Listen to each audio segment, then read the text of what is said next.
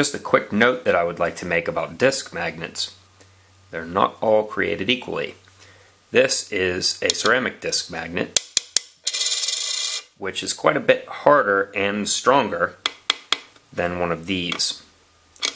These softer magnets are often labeled as craft magnets or something similar, and they are more akin to those soft, flexible magnets that you might have on your refrigerator.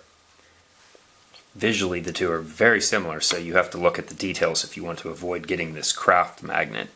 If you look at the sides, it's a bit porous looking, and that's probably because it's made out of a metallic powder that's either pressed or injection molded, and then held together with a binder like vinyl or resin. Now compare that to the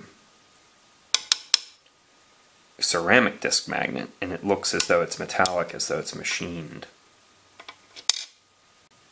And here we have some metallic powder, which I pulled off of the underside of the grinder, and you can see the relative differences in the magnetic fields that they generate.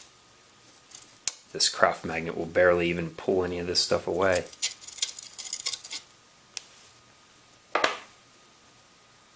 And just for comparison, here is a rare earth magnet, which is far and away stronger than either of them.